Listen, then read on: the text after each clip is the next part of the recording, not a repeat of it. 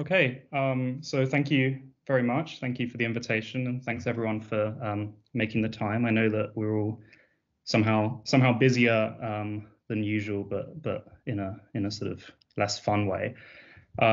So I'm going to be talking about joint work with Lawrence Barrott.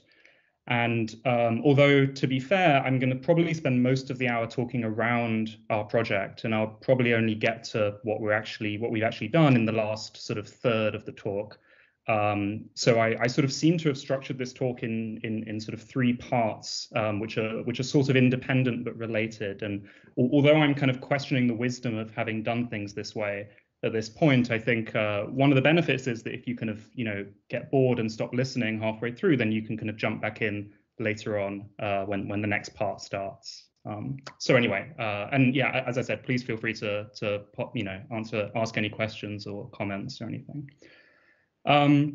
Okay, so let me, I guess, start by telling you my goal. So my goal, I guess, over the next hour is to try to explain to you what the information that's encoded in the following pictures. There's two pictures. One is a picture of tangent curves in degree 2, and one is a picture of tangent curves in degree 3. And my hope is that by the end, I'll have been able to explain to you, what's going on here, what these arrows mean, and where these numbers come from. So we'll see if we get there. So these pictures that I've shown you, these are pictures of a theorem which is really classical in character, in the sense that this theorem could have been stated in the 19th century. As far as we're aware, it hasn't been stated up until now. We weren't able to find any result of this form in the literature. But what's interesting, and this is, I guess, emblematic, I think, of a lot of this field, is that the proof really hinges on really modern techniques. I mean, techniques that weren't even really around even 10 years ago.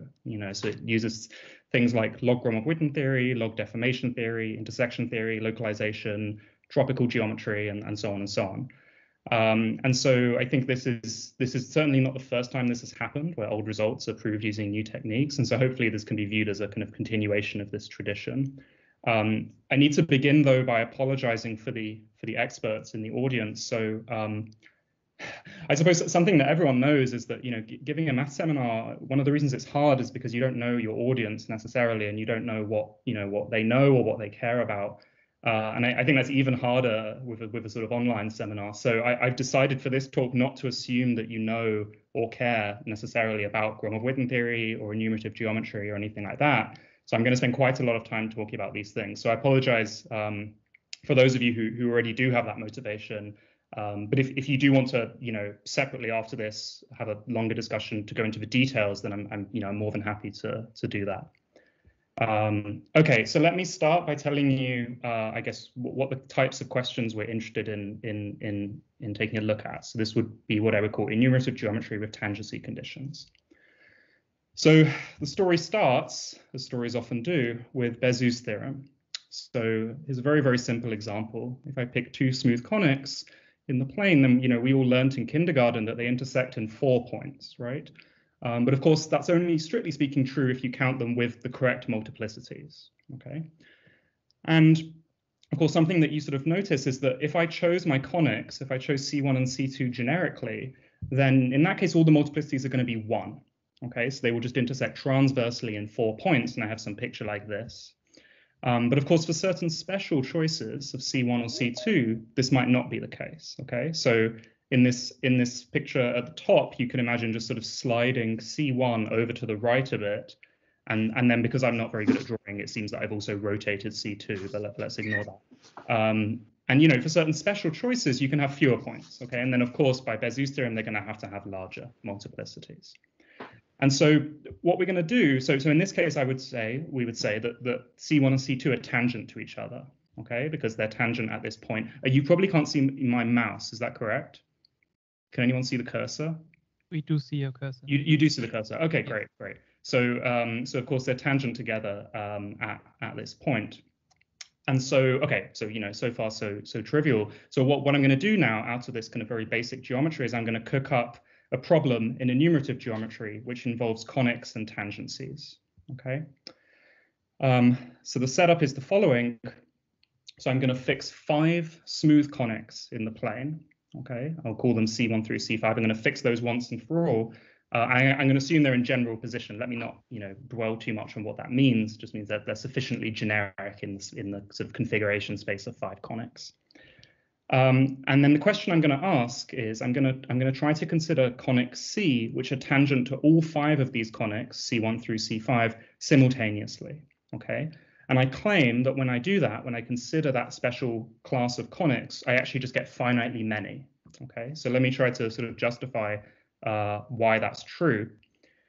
So it's helpful to think of this as a problem in moduli theory. So you can consider the moduli space of all smooth conics, okay? And this is a dense open inside some projective space, right? Because this is the complete linear system of conics inside P2, right? So this thing is a 6-dimensional vector space, so it gives me a 5-dimensional projective space. And of course, this space includes degenerate objects such as double lines or unions of 2 lines. But generically, the generic elements of this space will be smooth, okay? And I will let you denote the locus of such smooth conics. This is just some Zariski open subset inside P5, okay?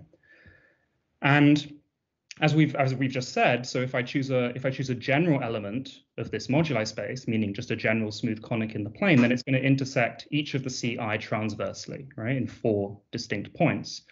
But what we could do instead is we could look at the special locus, okay? So some subset living inside U consisting of those conics which are tangent to Ci, okay?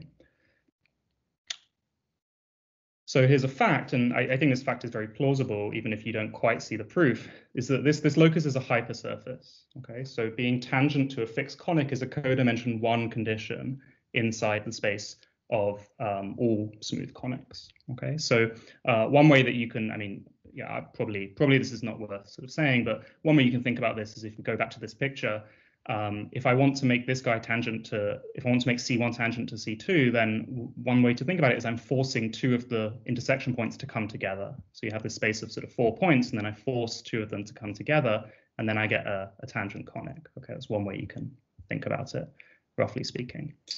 So okay, so we have these loci VI, and we have one of them for every one of our conics CI, right? So we started with these 5 conics, C1 through C5, and for each of them we have some hypersurface which consists of the conics which satisfy this tangency condition. So now, of course, if we want to consider the conics which are tangent to all of them simultaneously, then we just need to take the intersection, okay? And now, of course, you see why I expect to find only finitely many, because this person U was a 5-dimensional space, right? It was an open inside P5, and I'm intersecting 5 hypersurfaces. So, as long as my intersection is reasonable, as long as my intersection is transverse or dimensionally transverse, then I expect to get a finite number of such objects, okay? And so then an obvious question arises, which is how many are there, right? How many are, So I will sort of give away the answer. Hold on, let's see if I can build some suspense here. Drum roll, drum roll, drum roll. There we go. So the answer is 3,264. So this is the number of smooth plane conics tangent to 5 fixed conics. Okay. And some of you may have seen this number before. Some of you may know the story very well. This is a very famous number, I think, in enumerative geometry. And this number was computed in the 19th century, in fact. Let me tell you a little bit about how you would prove this, because I think it's actually quite instructive for the general for the types of arguments that we like to make in this field, even up until this day. So the proof goes as follows. So previously we were working inside this space U of smooth conics, okay? But let me just enlarge my kind of field of vision a bit. Let me work inside the space P5 of all conics, okay? The reason I want to do that is because P5 is compact, its intersection theory is sort of well defined and, or at least well behaved, and so I can, maybe understand things a bit better there. So it turns out if you take the closure of this original space VI inside P5, so that's still a hypersurface, and it turns out it actually has degree 6. Okay, so I'm not going to explain why this is, but of course this P5 here has homogeneous coordinates which correspond to the coefficients of the equation defining your conic, and if you just plug in what being tangent to say Ci says, it will turn out to give you a degree 6 relation between the a degree 6 equation involving those homogeneous coordinates, involving those coefficients. Okay, so I have 5 of these, and I want to intersect them, right? So of course, intersecting 5 degree 6 hypersurfaces rather in P5 gives me 6 to the 5, which is 7,776 points. Now, the eagle-eyed amongst you may have noticed that this number here is not the same as this number here, right? So, so this is the wrong answer, okay? And the person who got it wrong was this person Steiner, who I think was the first person to pose this question. He gave 7776 as the answer, which is wrong, okay? And the result, the answer was corrected later on. But let's ask the question, why is it wrong? Okay, and the reason is because of this little thing that I said about how I only wanted to consider smooth conics. Okay, here we took the intersection inside all of P5, and that included a whole bunch of stuff that we didn't want. In particular, this complete linear system includes an entire locus of double lines, right? So it's a whole P2 living in this P5 consisting of doubled lines. And if you think about what it means to be tangent, you know, just in terms of equations, those double lines will always be tangent to every conic. Okay, so when I took the intersection of these, sorry, I'm going to try and stop going back and forth so much. Let me just. So when I take the intersection of these hypersurfaces, when I took that intersection inside P5, meaning with the closure, I ended up not actually with a finite number of points, but with a whole two-dimensional locus, okay, which is this locus of double lines.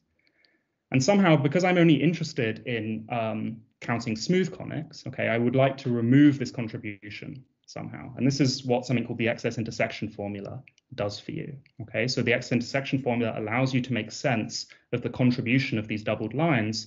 And once you make sense of that contribution, you could remove it. So it turns out, and this is really, you know, these days, this is a calculation involving Chern classes and things like that. It turns out that the contribution of these doubled lines is given by this quantity here. When you subtract it off, if I've, you know, written this down correctly, you should get 3,264. Okay. So let me say a little bit more about this excess intersection formula, and then I'll stop for some questions. So what is this mysterious thing that I've written down here? So here's one way you can think about it. So remember, I have these 5 hypersurfaces living in P5. Sorry, there should be a closure here. Okay, I'm replacing the hypersurfaces by their closures inside P5. So each of those has an embedding, right? And because this guy's degree 6, we know that when I push forward its fundamental class, I just get 6 times the fundamental, well, 6 times the class of a hyperplane in the cohomology or in the Chow of P5. And then therefore, you know, intersection theoretically, if I just look at the product of the classes, I just get 6 to the 5 times the class of a point, right? So this is h to the 5, of course. Now, this is a product which is happening on P5 itself. But what the refined intersection product does, and this is, I think, due to Fulton Macpherson, there may have been precursors in other contexts, but at least the version that we use these days is due to these people.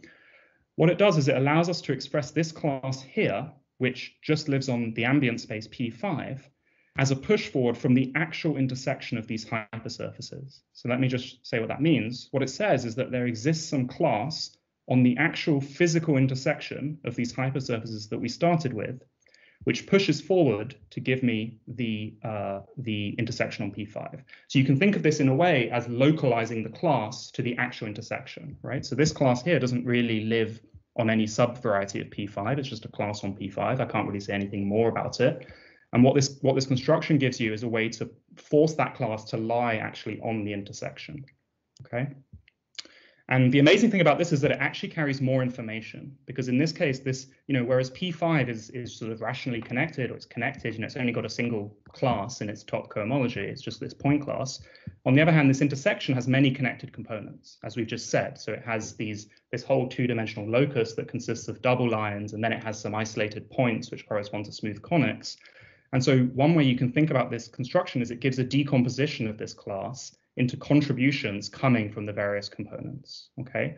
And that's strictly more information. And in particular, in this situation, you can make sense of what it means to talk about the contribution of these double lines, okay? And this is a very common feature that we encounter in enumerative geometry, is that you have some space and it has a bunch of components, and you want to understand your total integral or total, you know, intersection product as some contribution from those various components. Okay, and this is a kind of body of machinery that's been developed to make sense of this and to help you do this. Okay, so in any case, this is the sort of flavor of the questions that we're interested in, this conic question. So you fix some collection of divisors. In this case, it was these conics, C1 through C5. And then you want to count curves which have fixed orders of tangency to these divisors. Okay, and these are the kinds of questions that enumerative geometers are interested in talking about. Okay, so before I move on, let me just pause to see if there are any questions or comments.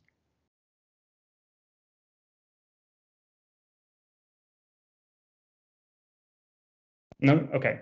Sorry, there's one. Oh, I have completely lost. There we go. Okay, we're back. Okay, cool. So far so classical. Okay, now I want to move into sort of more modern terrain. So I'm going to talk a bit about log Gromov-Witten theory. So the idea is that we want to do enumerative geometry with tangencies, but we want to do it from the point of view of Gromov-Witten theory. So let me just give you a very brief sort of overview of what this thing is. So the setup, let's go down to that. So the setup for Gromov-Witten theory is as follows. So you fix some ambient space that you're interested in looking at, and the only thing you really require is that it's smooth and projective. Okay, so in our situation, a lot of the time it's just going to be some projective space like P2 or P3 or something. Okay, but whatever ambient space you fix, you can then associate to that some space of stable maps. Okay, and this is written like this. And what it is it's a moduli space of these objects here. So it's a morphism from some nodal projective curve C into X, together with a bunch of markings on C. Okay, so the picture, I have a kind of, I guess, if I'm working over the complex numbers, then the sort of picture for C is something like this. It's some Riemann surface. In this case, it's genus 3. It's allowed to have nodal singularities, so it might have a bunch of different components, but they're all joined up in some way. And then I also have, in this case, 2 marked points, P1 and P2, which are just distinct smooth points on the curve. Okay. And this morphism is required to be what's called stable, which I'm not really going to talk about what that means, but one thing it implies is that this moduli space is separated, so limits are unique. So this is a moduli space of stable maps, and usually you fix some of the sort of discrete data for the problem. So for example, this G here is the genus of the source curve. So you can just fix that a priori because this is constant in families. So you just kind of cut out some open and closed substack. And then similarly, this thing beta here is an element of the second homology group of X, and you can think of it as the degree of the map or the class of the curves that you're considering, if you like. Okay. Okay, so this moduli space exists. It's a Deligne-Mumford stack, an orbifold if you prefer. It's not always smooth, so it can have many components of different dimensions. In nice cases, it's smooth, but not always. In fact, not very often. But nevertheless, it's very well understood. The deformation theory of these objects are very well understood.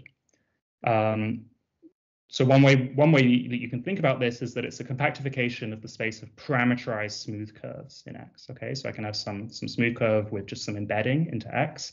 I can consider the space of such things, but that space is not compact, right? Because a limit of a smooth curve might not be smooth. Various bad things can happen, and so this space is just one way that you can compactify that space. Okay. And just want to point out, because this will be important later on, is this map F doesn't need to be an embedding in general. It doesn't even need to be, what's the word? It doesn't even need to be sort of, birational onto its image or anything like that. It can be a covering map over its image. Or, a lot of things can happen in this situation. Okay, and this is both a kind of, this is good in some ways because it creates a very robust theory, but it's bad in other ways because it means that, it's harder to interpret these as sort of curves inside X. Okay, so there are sort of benefits and drawbacks to this fact. Okay, so God, my handwriting got really bad here. So this is our moduli space of curves in X. Okay, so this is the analog of this space U of smooth conics that we had before. And just like before, we want to somehow use this moduli space to get some numbers. Okay, so to get some enumerative invariants.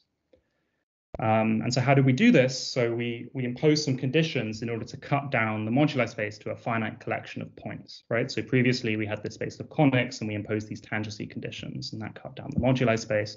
Another thing you can do, apart from tangency conditions, is what are called incidence conditions. So you require that your curve, or in this case your map, but we think of it as a curve, intersects some chosen subvariety of your target. Okay, so for example, if x is p2 and z is just some point, right, then I can try to consider curves which pass through that point, and that's going to cut down the dimension when I do that, because of course, not every curve is going to pass through that point. So one way that you can impose these kind of conditions in the framework of Gromov-Witten theory, in the framework of stable maps, is to use what are called evaluation maps. So if you remember, if I just kind of scroll back a bit to my picture of a stable map, there were these sort of mysterious marked points that were floating around on my curve. I didn't say very much about them. So this is what they're used for. So my curve has a bunch of points on it, let's say P1 through Pn. And there's an evaluation map which takes a stable map and sends it to just f of pi. Okay, so just the value of the stable map at that point to pi. So given these morphisms, what I can do is if I have some chosen subvariety of my target, I can just take the pre-image. Okay, and that is literally the locus of stable maps which send pi to z. Okay, and that's going to in general define some subvariety of this moduli space ng bar x beta. Okay, and so we can impose these conditions on every mark point. We can impose one such condition on each marking and form the intersection, right? So the intersection of all of these guys, which cohomologically speaking, at least if everything is transverse, is given by the following integral, right? So I'm interpreting these now as cohomology classes. If you like, you can interpret them as Chow classes, and then this is just some intersection product going on here, and you can avoid the integral. But if you interpret them as cohomology classes, then it's something like this. And so this gives you a number, and that number is called a Gromov-Witten invariant. Okay, and it is a count of curves satisfying some conditions. But of course, you have to be a little bit careful what you mean by curve and what you mean by conditions. So we interpret curves as meaning these stable maps, and they might look very different from embedded curves. So if you want to compare it to the kind of classical picture that I was telling you beforehand, that might be a little bit complicated. And we're going to see examples of making this comparison a little bit later on. In any case, this sort of, I guess, illustrates a sort of general principle, which is that enumerative geometry is the same thing as performing intersection theory on moduli spaces. Okay, this is what we've been doing. And one thing you might need, or one thing you probably do need in order to do this, is for your moduli space to be compact or proper.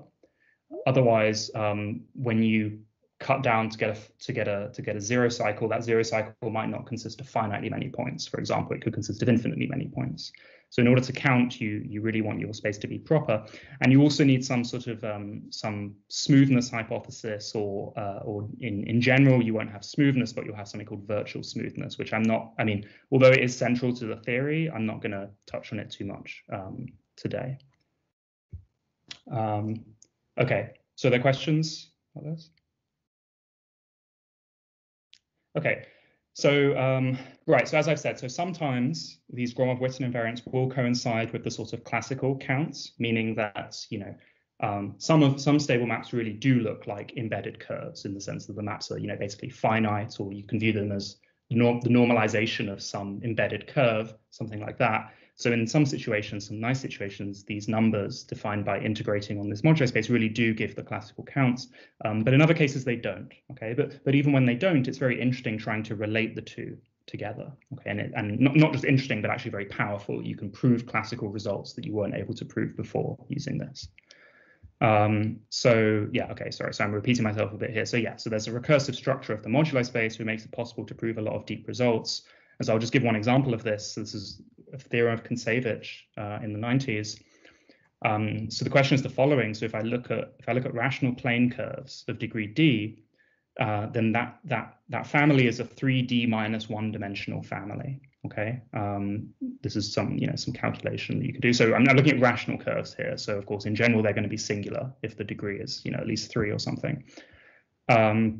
So I look at rational plane curves, they move in a 3D minus one dimensional family, and so I can cut down that family by imposing that they pass through 3D minus one general points. And when I do that, I expect to get a number. Okay, so very simple case, when d is 1, it's just asking for how many lines are there through 2 points, which I guess we all know. For example, when d is 3, it's asking for rational cubics passing through 8 points. In this case, the answer is 12. The number of such cubics is 12. And so, this is a question, this is called the characteristic number question. It had been considered for a very long time. But up until, the 80s or the 90s, we only knew the answer, I think, up to about d equals 6 or 7. The numbers get very large very quickly, and we really didn't know really anything, I think, in general about these numbers.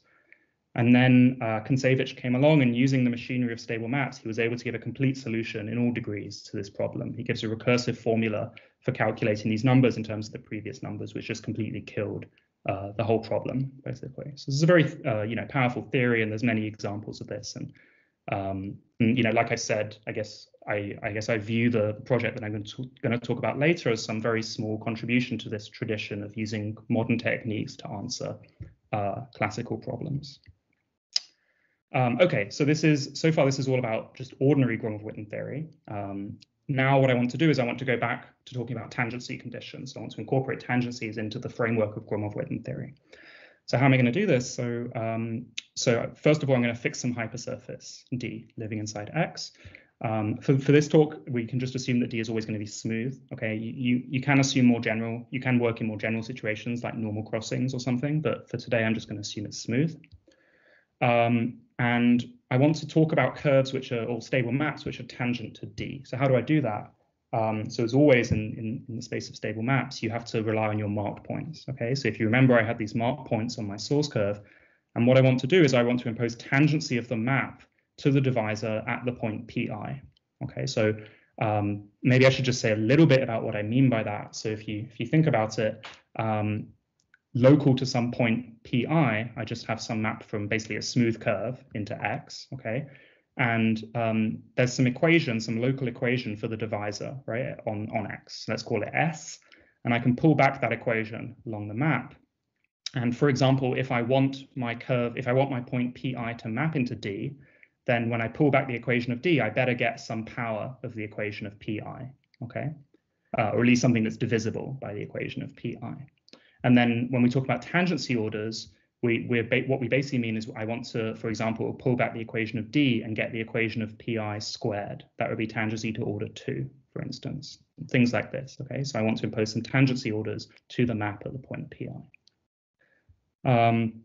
Okay, so how are we going to do this? So I guess the way that we play this game is we decide at the beginning, okay, I want to be tangent to order 3 at this point, order 4 at this point, order 5 at this point, and then we consider a moduli space given to us by that, by that condition. Okay, so from the very beginning, we fix this data, right? Just some partition of this quantity here, which is of course the numerical, expected intersection number of the curve with the divisor, right? So whatever the intersection should be, it should sum to give me this. So I fix some partition of this number, and then I want to consider maps which have these tangencies at the corresponding markings.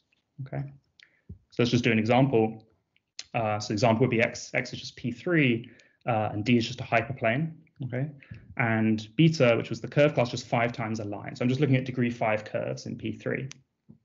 And I could consider the following partition, for instance. So let's say I have 2 markings, and 3 plus 2 is 5, so that's all good.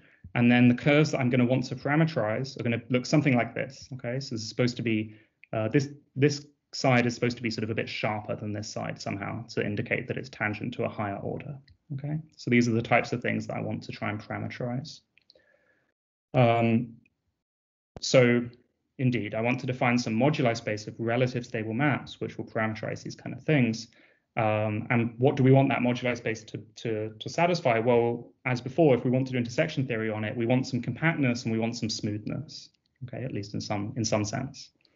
And so a question, and it might seem that there's nothing to do, but this is actually quite a difficult question, is how do you actually define this space? Okay, so in some cases, it's very easy. So remember, we have this map F, which goes from my curve into my target. And if the preimage of the divisor just consists of finitely many points, then it's kind of easy, right? We know what we need to do because we've said that I want, to have tangency alpha 1 with respect to P1, alpha 2 with respect to P2, and so on. So we just require that, of these points in F inverse D, all of them are marked, and that the contact order is as is specified by the initial data, which was this alpha here. Okay, so that's fine, and that's all well and good, and that defines for you some subspace of the space of stable maps. But the problem, of course, is that subspace is not compact, right? Because this condition is not it's not a closed condition, is an open condition. So meaning like it can very well be that I have some stable map which only intersects D in finitely many points, but as I degenerate it, as I pass to some limit, it can end up falling inside the divisor, right? So in the limit, you can have whole components of a curve mapping into D. That's some picture like this. And in that situation, it's a little bit less clear what you want to, if I give you a stable map that looks like this, when do you want to consider it as being in this space of relative stable maps, and when do you not want to consider it as being in this space? It might seem very obvious, but it's if you want to have good properties of this modular space, it's not at all clear what the definition should be. The problem, of course, is that here, if I pull back, if I look at this component that's inside the divisor and I pull back the equation of the divisor, it vanishes identically on the component. So you can no longer measure tangency order at these internal markings. And so one thing you would like is a way to keep track of these tangency orders, even as the curve falls inside the divisor. Okay. So there are several different solutions to this problem, which have been proposed over the last 20 years, and they're all interrelated and they all complement one another. I'm just going to talk about, I guess, the sort of modern approach, which is log stable maps. And of course, as we know, modern doesn't always mean best. But in this case, I'm liable to claim that it is the best approach, so far, at least, to this problem. Okay, so the idea is the following. So as we said, when my curve falls inside the divisor, I lose access to this tangency information. So what I want to do is I want to attach some extra structure to the curve and to the target in order to allow us to make sense of this tangency. Okay. Okay, so here's the definition. Oh, sorry. Sorry, 1 second. Yeah, okay, that's all fine. So what is that extra structure? It's something called a log structure. Now, I'm kind of guessing that a lot of you have seen the definition of a log structure in seminars before, and I bet that almost all of you can't remember what the definition was, right? And it's unfortunate because log structures are actually really wonderful things, but the initial definition seems very obscure, and it's hard to get a feeling for what it's actually encoding. So I'm going to give a very unorthodox definition. This is never the definition that's given in any textbooks, but it is equivalent to the ordinary definition. It's equivalent by a paper of Born and Vistoli, which is now, usually this paper is now cited as being a I mean, people don't cite the paper, they just say this is a folklore result, but it really is in this paper. And so they say that a log structure is given by the following bit of data. Okay, it's 2 pieces of data. The first piece is a sort of discrete bit, which is a constructible sheaf of monoids on X. Okay, so by monoid here I mean basically an abelian group, except that I don't require inverses to exist. So the best examples of monoids are rational polyhedral cones, right, or the integral points of rational polyhedral cones. Okay, so I have addition, I have an identity. I don't necessarily have inverses because I don't, it might be strictly convex. Okay, so so I have a constructible sheaf of such monoids, and this is in a sense kind of combinatorial. And, it's not quite combinatorial, I guess, because it has has this stratification, but it's roughly speaking a sort of discrete bit of information. And then there's a continuous bit of information, which is a rule which associates to every section of this constructible sheaf a pair of a line bundle together with a section of that line bundle. So, generalized Cartier divisor, if you like. Okay, and of course, this is really happening sort of locally. So for every open set, there should be such an association, and it should be compatible with all the other structures. So, okay, what the hell is this? What am I doing here? So let me just give you an example. So if you have some variety X and some smooth divisor, but it doesn't even have to be smooth, but let's just say a smooth divisor, then there's something called the divisorial log structure on X. And what it looks like is generically, so this constructible sheaf, M bar X, is just the sheaf given by the natural numbers supported along the divisor D. Okay, so everywhere else it's 0, and then I have this sort of torsion sheaf supported along the divisor. And then this rule takes this sheaf has a sort of unique generator local to D, which is just the element 1, and it just sends it to the equation cutting out the divisor. Okay, so OX of D, S of D. So this is one example. This is not the only example of a log structure. There are other examples that are important, but for today, this will be the main one that I'm going to talk about. So notice that if I'm looking, okay, let me just show the picture. So if I'm looking at a log stable map, then I fix some divisor on my target, but my source curve has a marking, right? And that marking can also be viewed of as a divisor on the source curve.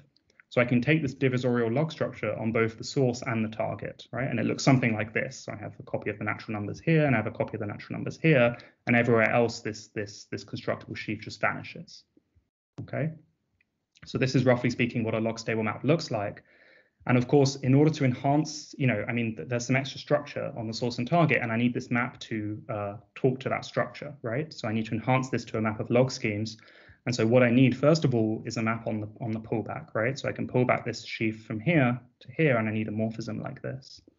In particular, if I restrict that morphism to the marking on the source curve, then I just get a map from the natural numbers, right? So I'm assuming now that this marking is mapped into the divisor, which means that if I look at the stalk here, the marking, it's just the stalk at the target along the divisor. So that's a copy of the natural numbers. And it maps into the natural numbers. And of course, this is just given by some number, right? I just have to decide where to send 1 here. And we think of that number as the tangency order, okay? And why do we think about that? What has that got to do with the original map itself, with the map on underlying schemes? Well, the point is that this enhancement that I'm taking also needs to be compatible with the line bundle section pairs, right? So the sort of the generator here corresponded to the equation defining the divisor, and the generator here corresponded to the equation defining the marking. And so this compatibility ensures that in the case where the curve is not mapped inside D, this number here, this map here, agrees with the true tangency. But the point is that now, because we have this extra data, the data is well defined everywhere. So even when the curve falls inside the divisor, that number is still sitting there, and you can still read it off. Okay, it's part of the geometry. So this gives you a way to make sense of tangency orders, even in this kind of degenerate setup. Okay, so the upshot is that we get a proper, compact, virtually smooth moduli space of log stable maps, and doing intersection theory on this space will produce enumerative counts in the same way as doing intersection theory on the space of stable maps produce enumerative counts, and these are called log Gromov-Witten invariants. Okay, so I'll just say a little bit about the history here. So this really goes back to a lecture of Siebert in the early sort of noughties, but the project was sort of unrealized for a while because various techniques like log deformation theory and so on hadn't really been developed. And so then sort of more recently, I guess in the last decade or so, these 4 authors, ACGS as we call them, have developed a lot of the foundations of the theory. But since then, it's really expanded in multiple directions, and there's now really a sort of industry, I guess, of people who are working on this stuff. And there are relations, for example, there's a lot of tropical geometers who are working here now because there's relations to tropical curve counting, degeneration formulae, mirror symmetry, and so on. So yeah, I mean, I think the subject has been sort of growing, at least certainly in the sort of few years that I've been a part of it. So I'll just say one thing here. So the introduction of these log structures has really opened the way for new techniques to enter the subject. So I told you that part of the data of a log structure was this constructible sheaf, and of course this constructible sheaf gives me a stratification of my space. And you should think of this stratification as analogous to the orbit stratification of a toric variety. And indeed, there is a kind of well-defined sense in which you can think of a log scheme as having locally the structure of a toric variety. And this is a philosophy that is very that has borne a lot of fruit. So the idea is, we know that I can understand toric varieties by looking at their fans. And in log geometry, I can associate to every log scheme an object called the tropicalization. This is some combinatorial piecewise linear sort of object, and it's analogous to the fan of a toric variety. And the idea is that you can import techniques that you have from toric geometry into this more general context and use that to study things that you just wouldn't be able to understand otherwise. So to just give 2 examples of this, subdivisions of the tropicalization correspond to birational modifications of the target. Okay, so this is something that's well known in the context of toric varieties.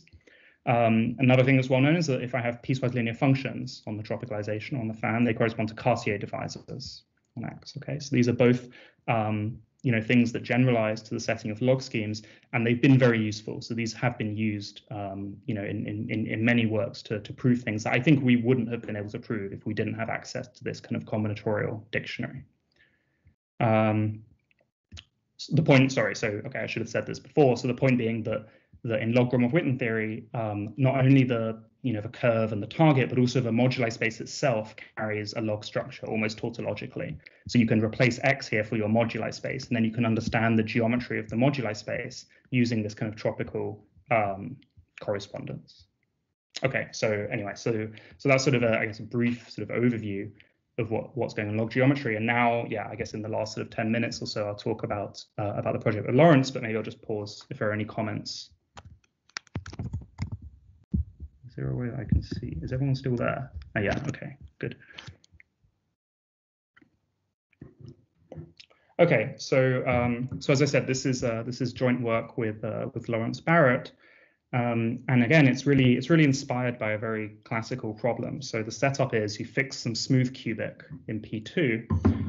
And what we want to do is we want to study rational degree D curves, or maybe stable maps. I'll be a bit cagey about which one I want to think about, in the plane meeting E in a single point. Okay, and of course, if I'm meeting E in a single point, then I must meet it with maximal tangency order, namely 3D in this case. Okay, so this is a problem in enumerative geometry, and I expect to find finitely many. So let me just say why do I expect to find finitely many? So rational degree D curves move in a 3D minus one dimensional family, and imposing maximal tangency is a codimension 3D minus one condition. You can think of it as requiring 3D points to come together to one point.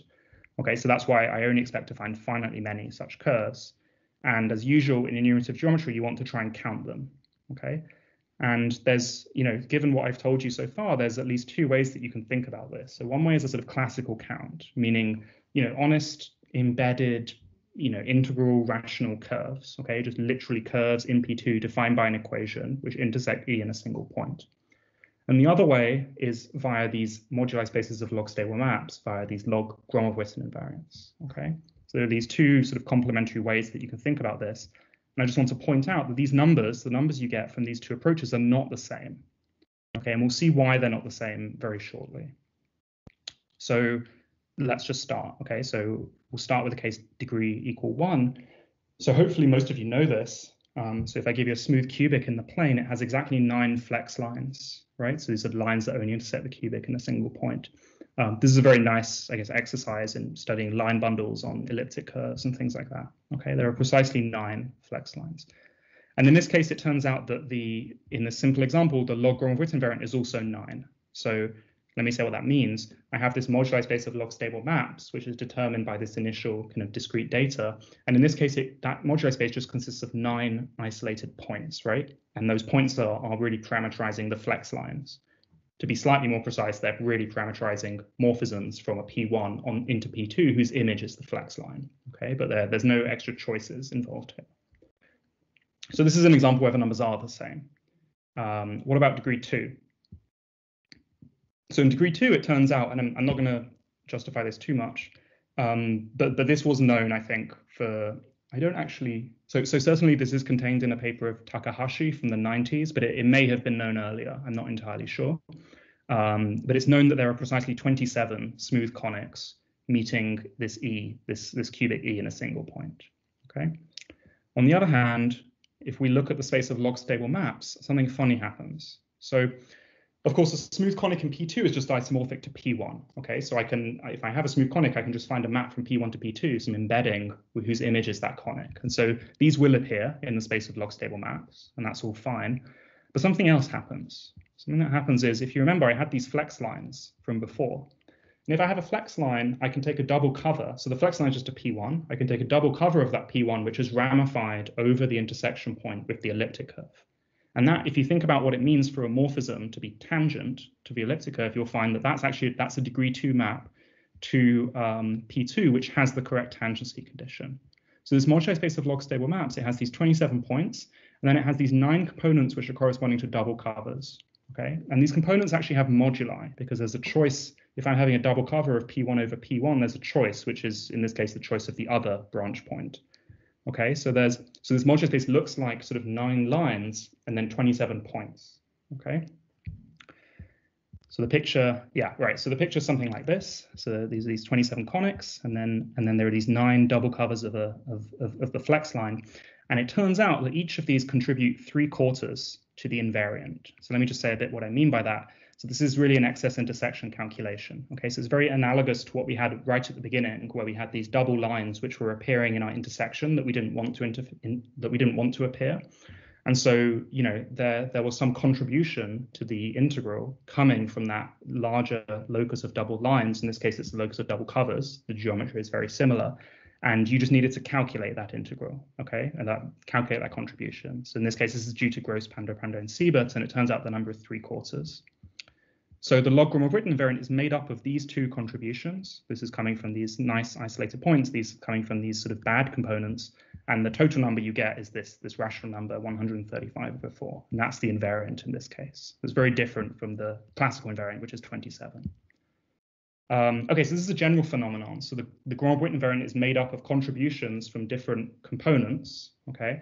And some of these components will represent curves in the classical sense, like in this case, these smooth conics, and other components of the moduli space will represent more degenerate objects, such as these double covers, okay? And a big kind of, I guess the name of the game really is to try to separate out these contributions and understand them individually. But you might ask at this point, well, if the Gromov-Witten invariant has all this horrible stuff in it, why don't I just do things classically? What's the point of even thinking about this?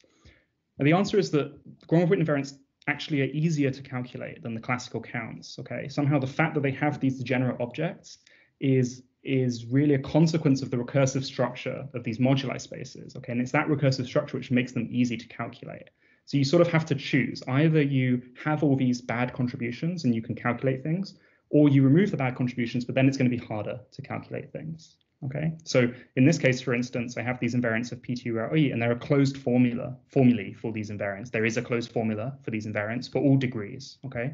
So this is really due to Gatman, and I guess some precursor work of Takahashi as well.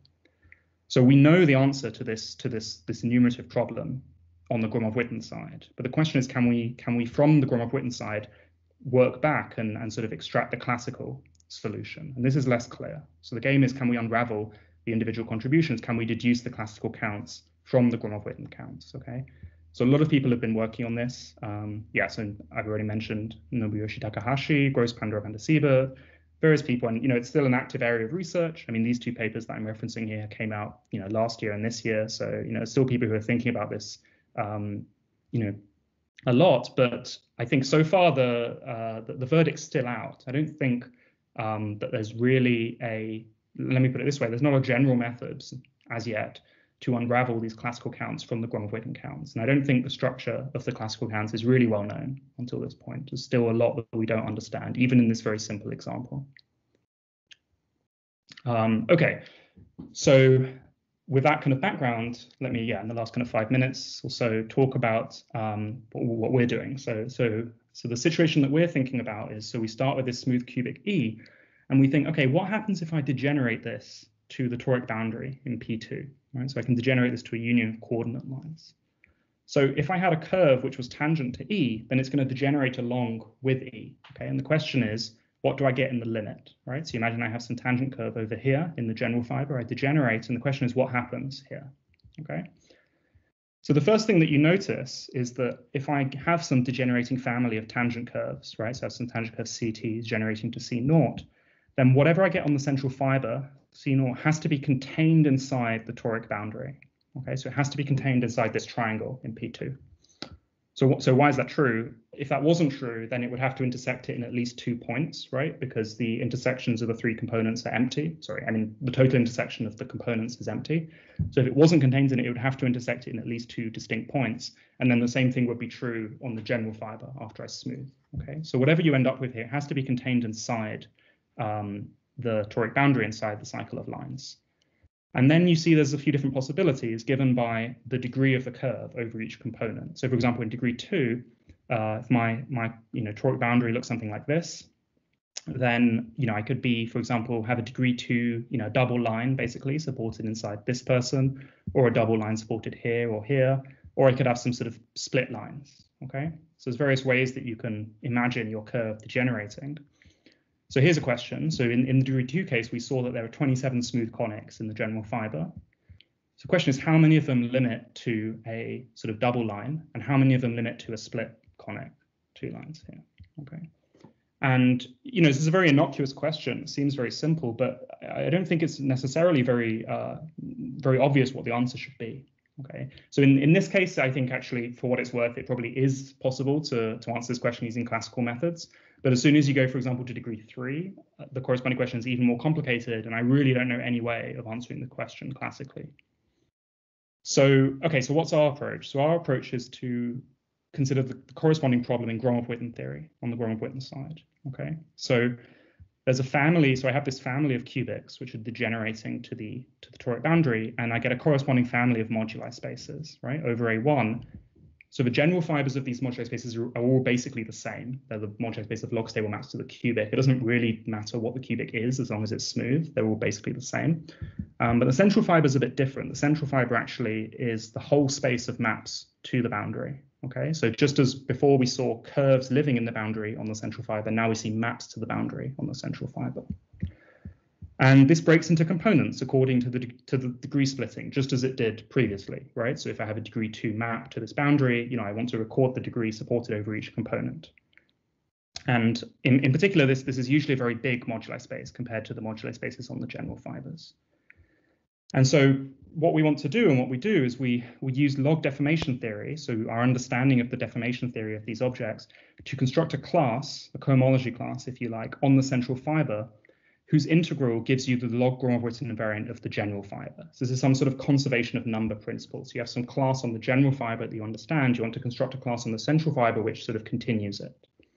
And once you've done this, you get a refinement of the log Gromov-Witten invariance because you have a bunch of components. Your central fiber breaks up into a bunch of pieces, and you can ask how much does each of those pieces contribute. Okay, so this gives you somehow new information. And so what we do, so I guess on this page, I'm basically sweeping more or less the entire paper under the rug. So there's a lot of, sort of technical machinery that you need here, and I guess like some nice geometry as well. We compute these contributions. This uses torus localization and tropical techniques and so on. You get a bunch of numbers, okay? And now the idea is, now that we've solved, the original question was, how many curves end up, on this component or on this component, and we basically solved the analogous problem on the Gromov-Witten side. So now the question is, can we unravel it and go back? So yeah, sorry, I know I'm running out of time. I'm almost done. So let's go in the degree 2 case. So this is a picture here, and what this picture is it's a picture of the moduli spaces of log stable maps on the general fiber on the left and on the central fiber on the right. Okay, so the general fiber here, we had these 27 smooth conics, and we had these 9 double covers, each contributing 3/4. Okay, so if I sum these two numbers, I get the Gromov-Witten invariant. Now, of course, a double cover of a line must limit to a double cover of a line. That's no big deal. On the other hand, the question which we originally had, which was working out these question marks, right? So how do the smooth conics degenerate? And so the point is, because we've been able to do intersection theory on the central fiber, we now know the contributions of these components on the central fiber. So these numbers, these green numbers here, we calculate these using some, various sort of intersection theoretic techniques. Okay, and it turns out in this case it's 18 and 63/4. Okay, these are the contributions. And now, of course, the point is that once you know what happens on the right-hand side, you can unravel to work out what these red question marks had to be. Okay, so in this case, there were 18 and 9. So of the original 27 smooth conics, 18 of them limit to split curves, and 9 of them limit to double lines. Okay. And of course, so you can ask similar questions in higher degree. So I'll just show you the degree 3 case. There are actually problems in degree 4 and higher, but I won't talk too much about that. So in degree 3, the general fiber looks like this. There's 234 rational cubics, which are tangent to the elliptic curve. And then there's also these triple covers of lines, 9 of them again, for the 9 flex lines, and they each contribute 10/9. And again, of course, these must limit like this. The line must go to a line that I have now these 3 question marks. But again, you see that once I know the contributions here, I'm going to be able to work back and work out these question marks here. So in this case, this is the answer. So we get 27 for the sort of, cycle of lines, and then a sort of double line union line. Turns out that contributes 162, and then turns out this contributes 55. And so you can fill in these, go back and fill in these numbers. So this gives us sort of, I guess, a nice answer to a classical problem, which, yeah, as far as I know, there isn't any way to, at least certainly hasn't been written down any way to do this classically. Although, if there's someone in the audience who can see how to do this, classically, then I'd be very happy to know that. So yeah, so I think I'll stop there.